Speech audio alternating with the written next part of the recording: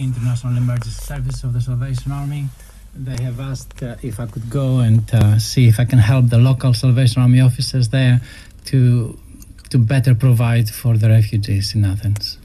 And specifically, what did that involve? What did you personally have to do while you were there? Well, the Salvation Army officers who are based in Athens, they were providing food, sandwiches, milk for children, clothing, hygiene, kits for mothers, for babies.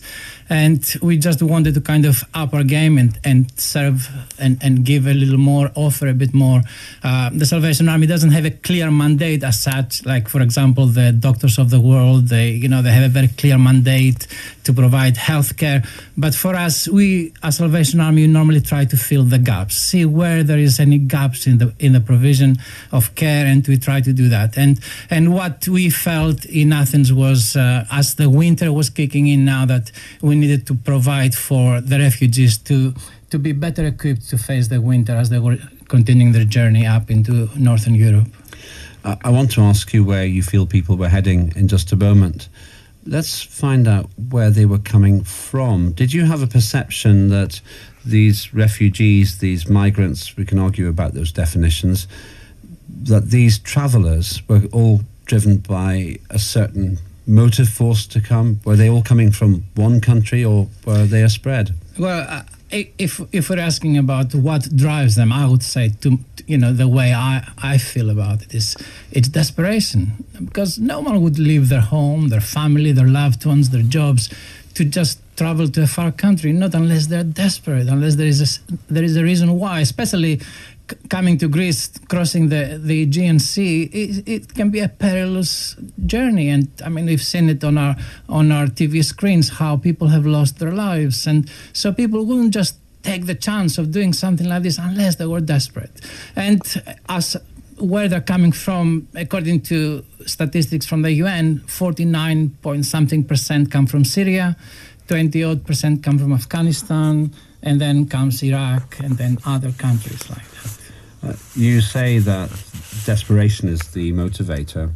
Some people say in the British press that the motivation is economic migrancy, and that people are moving towards something rather than away from something else. I would say that there's probably some who are economically motivated, but I think that's such a minute percentage of the people who are attempting this journey, this great march, as it has been come to be called. So I don't think that this is what drives them. What drives them is the bombs flying over their heads. You have presumably met people who were trying to get to the United Kingdom. What proportion of people in Greece, let's say, I know it's not a scientific sample, but what proportion of them were aiming or expressing their aim to come to this country? I must say that in my 8 weeks there, I only met one person who said to me they wanted to come to the UK. And this person, the reason why he felt some kind of connection to the UK was that he was a young journalist back in Afghanistan, and he worked as an interpreter for the British Army.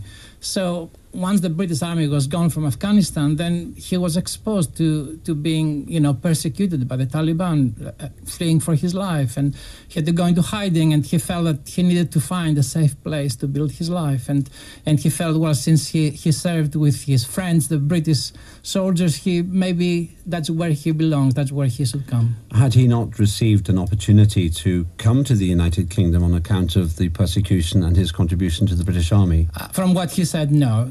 He said that he contacted some of his friends in the military that he knew, and they told him, if you come into the UK, then we'll probably be able to help you. But they did not offer for him to make a way for him to come. Did he have to come across the Aegean Sea? That's what he did, yes.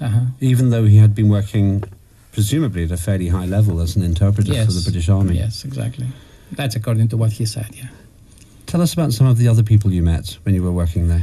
The vast majority of people I met were from Afghanistan, because the way it works in Athens is Syrians, for example, they had only a very small journey to do compared to Afghanis. So they would kind of take, sell their possessions, take all their wealth, and just come over to Greece and then catch a bus from the port of Piraeus straight to the border and then onward to Northern Europe. But with the Afghanis, because they had to be smuggled through several borders and had to be smuggled through forests and mountains and they had perilous journeys on the way. Because of that, they were not willing to take all the money that they would need to make it, let's say, all the way to Germany. So for this purpose, they were dependent on their families sending them money on their journey. So Athens was for them a station like this, and Victoria Square, where the Salvation Army was basing their activities, that's where the Afghanis would come, and they would be waiting for a day or two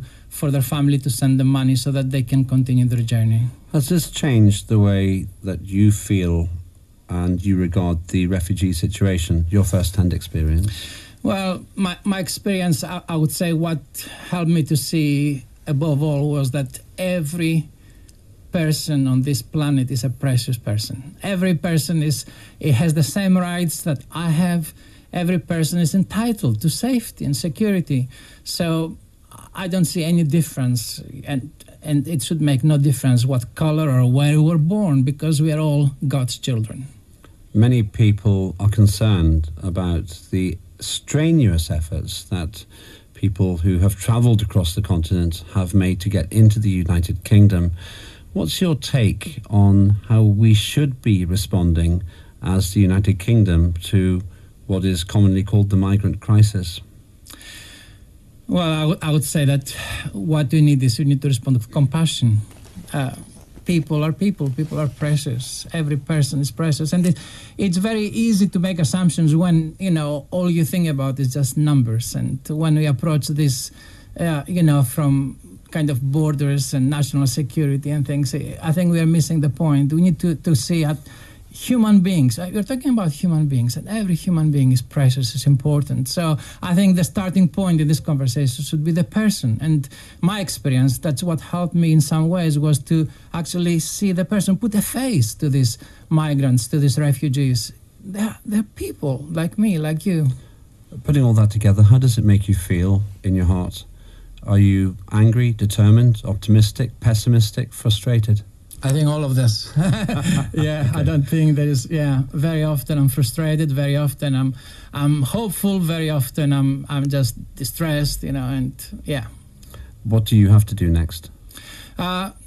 I don't know. I mean, as I said, the initiative for me going to Greece was from the Salvation Army's headquarters, from the International Emergency Services, and the International Emergency Service has a very large pool of people that they can draw on to send. So I don't know if they will ask me to go again, but well, if they were to ask me, I would say that I would gladly go back and just help. I know I cannot do much. It's only very little that a person can offer. When you're faced with this big humanitarian crisis, you feel, what could I possibly do? What difference could I make? But then if all of us just do a little, I think it'll make a difference. Major Haris Refugee from the Salvation Army and from Gillingham, thank you very much for your insights. Thank you. Thank you, Lembit. It's 11:20 now, and Rose has the news with